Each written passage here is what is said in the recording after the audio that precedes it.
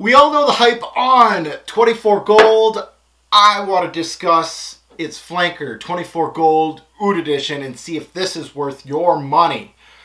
Tune in to the Robes 08 standard 30-minute fragrance review on Oud Edition and see if it's worth your money.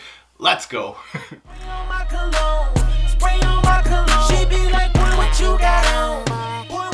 Hey YouTube fragrance family, welcome to another Robes 08 fragrance review. Today is on the House of Scentstory and the scent called 24 Gold Oud Edition. Let's go. 24 Gold Oud Edition hit the shelves in 2013. The only bottle size it comes in is the one that you see here, the 3.4 ounce bottle. The concentration is eau de toilette. This is actually a flanker of the original 24 Gold. As far as pricing, it does vary, so very much do your research. You can find it, usually what this is going around for is around $60 to $80 online, give or take.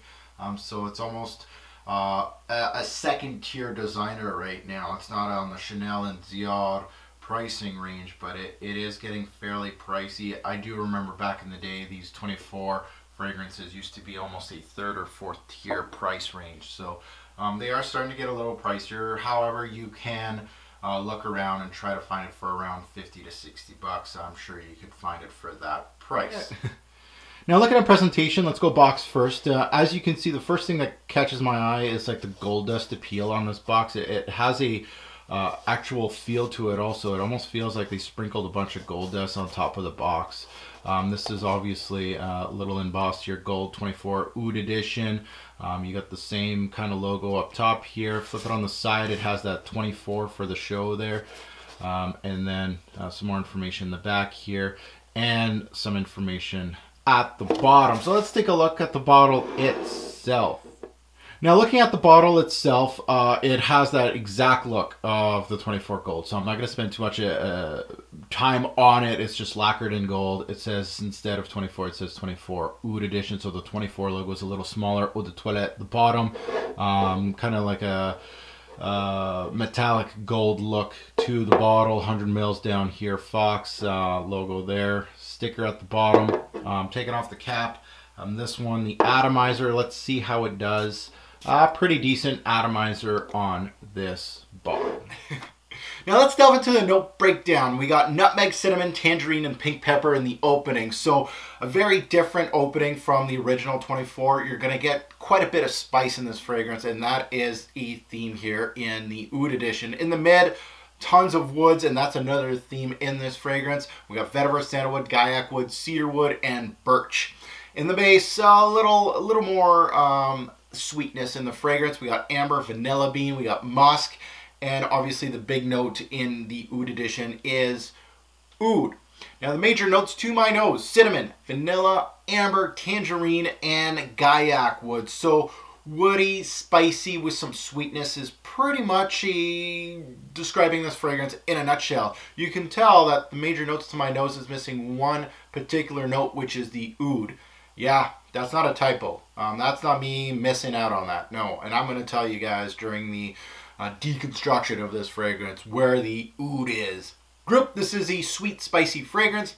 Now let's take a look at application, how many sprays and where. I go 3 sprays with this fragrance. It has very good longevity and projection, so less is more with 24 Gold Oud Edition. I do my standard first spray on the chest, bare chested, put a shirt on, and then I'm going to do my double spritz on the neck, my standard, boom, boom. 3 sprays worked very well for me, especially during this winter season, which is very surprising. So it has some oomph to it, works very well, and you don't have to go too crazy with the atomizer with this one. So what do I get? Well, first of all, let me refresh myself. You know, I know I have my notes of all the testing I've done, but I like to, yeah, sweet, spicy reminds me of 1 million. It's not a secret that this thing smells like 1 million. I'm going to take 24 Gold out of the picture here. This is the spotlight on the oud. Yeah, the opening of 24 Gold Oud tells you right away you are not getting an oud-based 24 Gold. I know that the introduction won't say it all. Like oud sometimes peaks out in fragrances more into the dry down, and I'm gonna get to that. But right away, what do I get? The opening takes very familiar characteristics from the original 24 Gold, but they're taking the back seat to the new notes. And the new notes, no, they are not oud. There are other notes in this fragrance that really are inflamed in this introduction.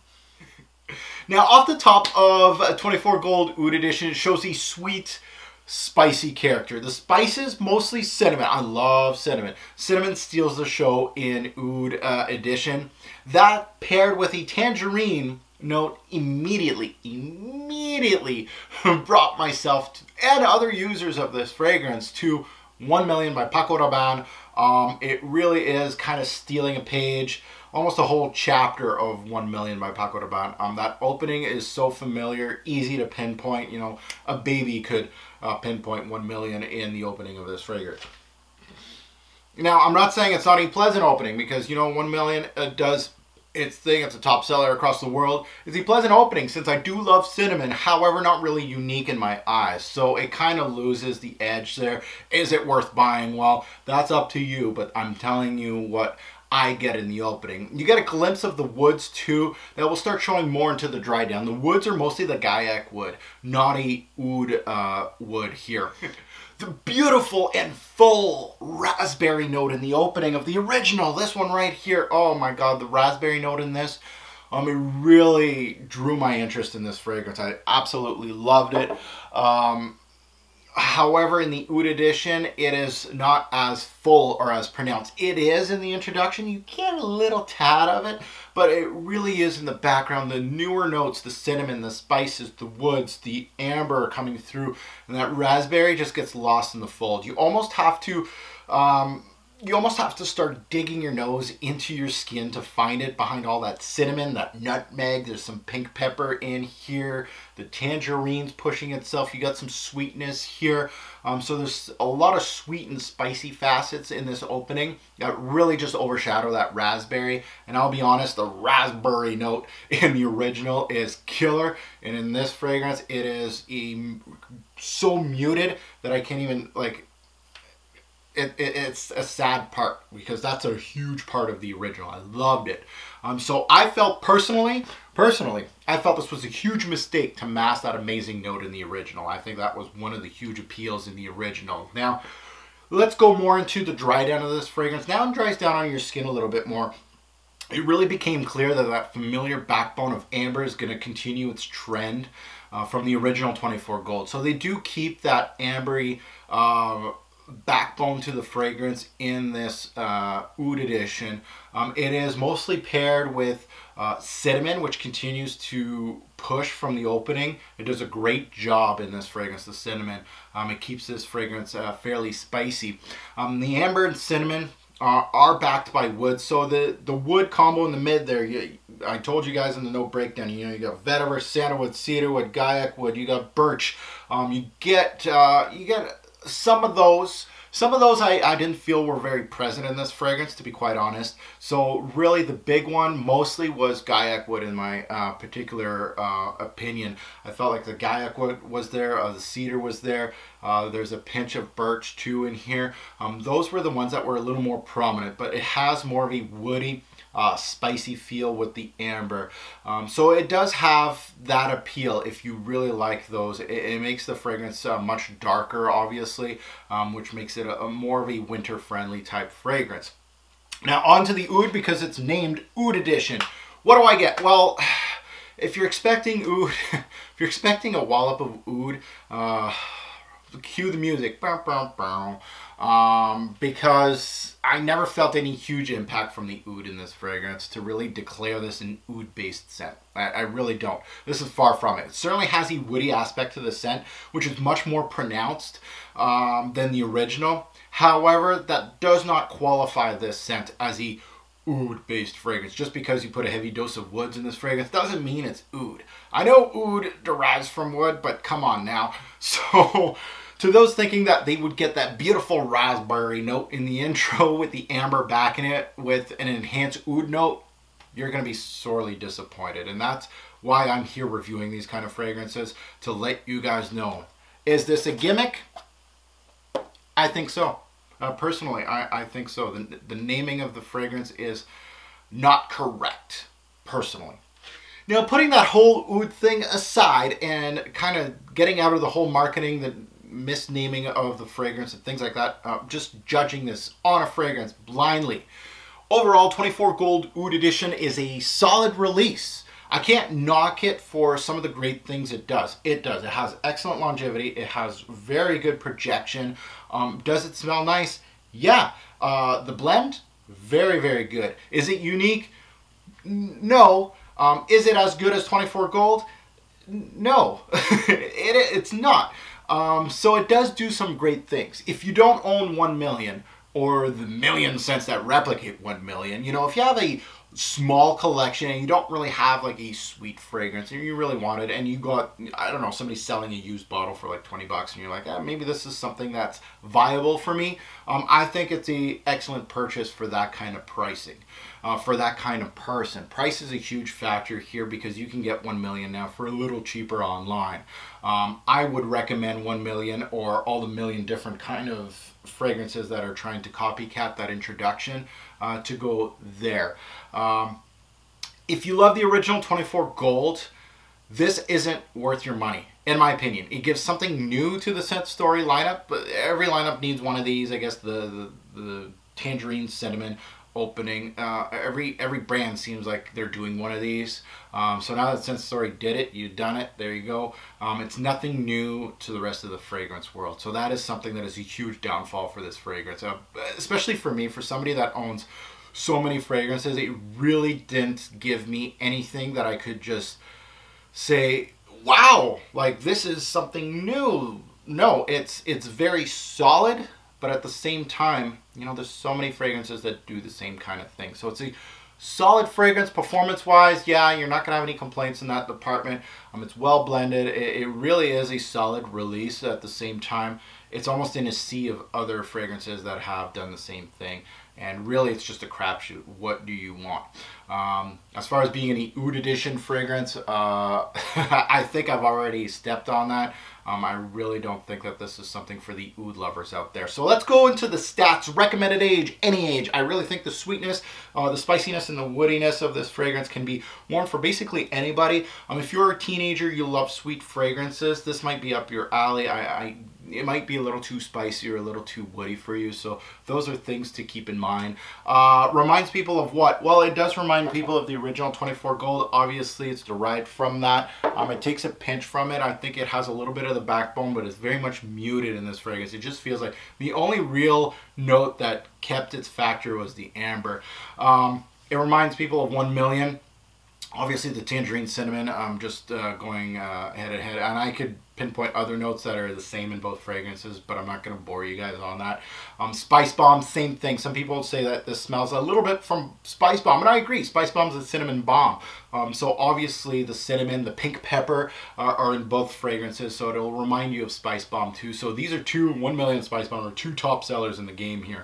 Awards on my channel, no, I just got this bottle, so no awards on my channel yet. Best time to wear this fragrance, this would be a casual wear fragrance. I would see this as a nighttime only. Seasons, mostly winter and fall. Again, you can wear it in the summer and spring, nighttime only. I think this is a nighttime staple. Casual use would be a really good one. You could go to the clubs with this easily. As far as development goes, is it linear, average, or complex? No, it's more average. I would say it's not linear either. So it's right in the middle. It does have some movement to the fragrance, but not much. So more of an average. Work appropriate? Not really. I think it has a lot of power to it that you could really overspray this fragrance. You'd be that cologne guy in the office, depending what the office is for you. Cubicle wise, this scent is going to jump over cubicles.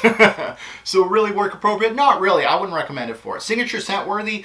Ooh, that depends on you. An older gentleman, I think guys like myself, 30 and over now, this is going to be one of those scents that you spray on at night sometime. It's not going to be signature scent. Younger folks, I could see this as a signature scent. You know, you're going to school, you're going to the clubs, you're going out with friends, going to the pool hall, going to movies, things like that. I could see this as a signature scent. I wouldn't wear it in the heat though, so just be careful with that. Now, why would you hate it? Mislabeling. People get angry. Frag heads get angry with that. If you're going to call something Oud Edition, there better be a wallop of oud. Was there? No. People are going to get angry at this.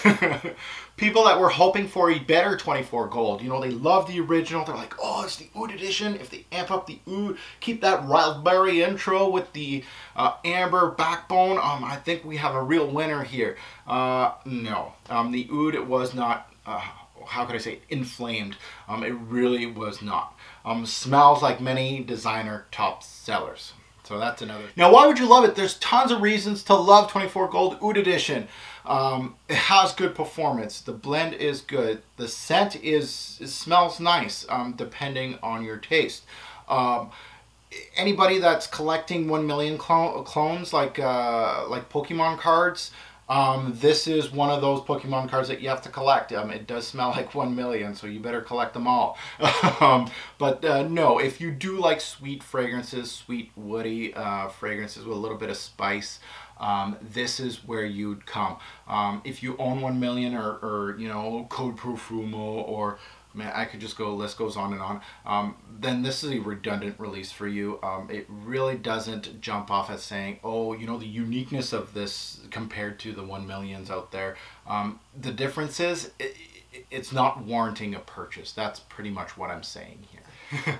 Now let's get into my rating system: projection, longevity.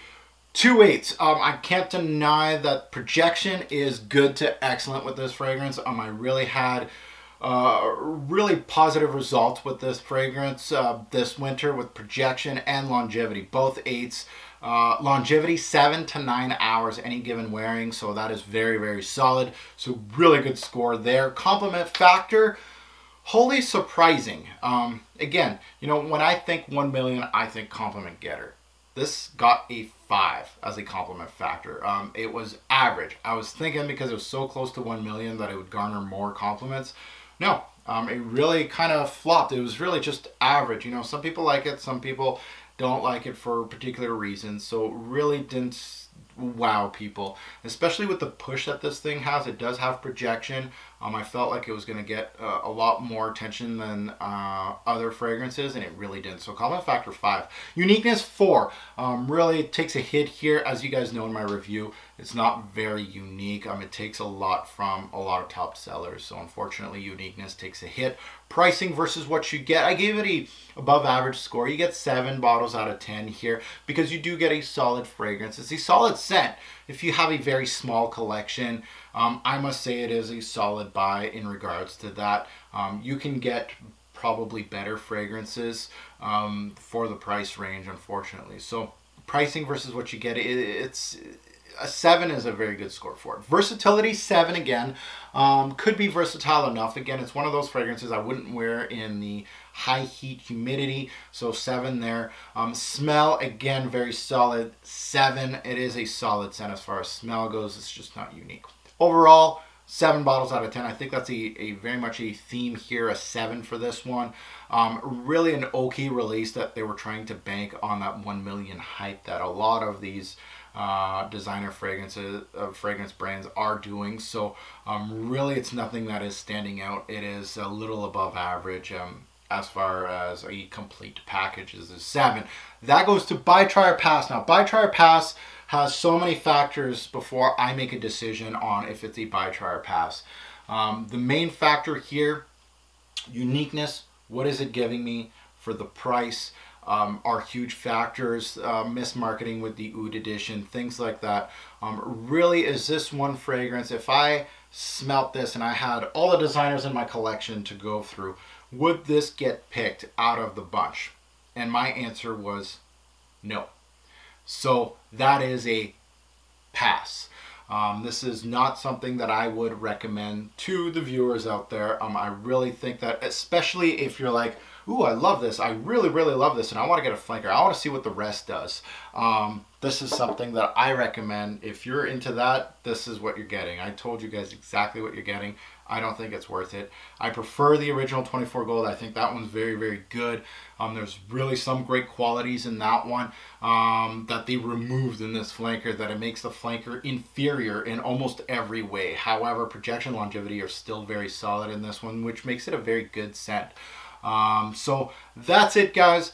Thank you for watching. Hopefully you guys enjoyed this review. Please comment below if you have smelt this fragrance. Good, bad, and the ugly. I like to hear it. If you agree with me, disagree with me, that's all gravy. I love it. Thanks for watching. This fragrance review was brought to you by FragranceBuy.ca. To all my Canadian viewers out there, if you are interested in buying this particular fragrance or any other fragrance on Fragrance Buy, go over there. You can get free shipping with my code ROBES08 for any purchase over $50. So go check out FragranceBuy.ca.